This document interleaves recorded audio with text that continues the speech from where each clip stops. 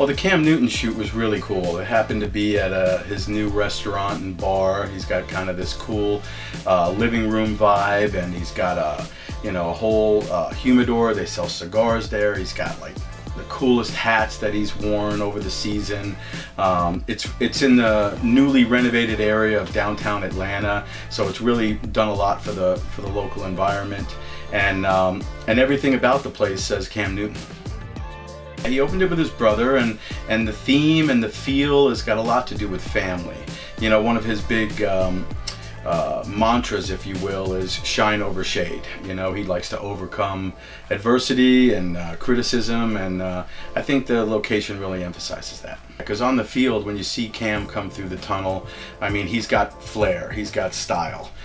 He created the dab, he created a lot of things that younger people emulate today. And when he walked into the bar, it was the same kind of thing. I mean, he had a cool hat on. He was wearing glasses, which, remember, freaked us both out because we had lit the entire set to look a certain way. And when you throw glasses in there, especially non-prop glasses, but everything about him, from the bracelets he was wearing to the clothes he had on, you know, sort of shown, you know, why he's different on the field also. And I think that was a big part of why the shoot was so successful.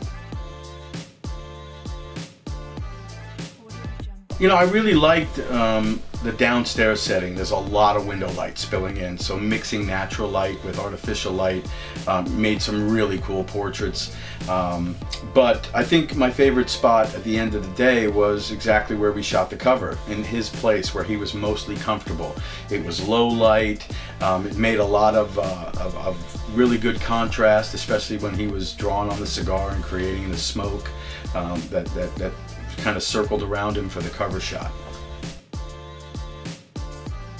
So, you know, everything about the shoot was really ideal for the kind of layout and for our premiere issue of Ovation Magazine.